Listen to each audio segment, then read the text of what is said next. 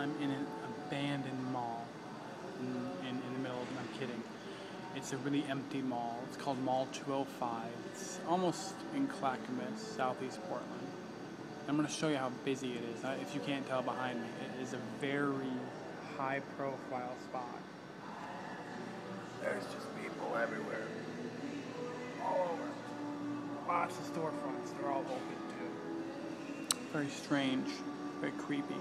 But for an abandoned mall, you know what it has? A very amazing gyro place. I mean, wow.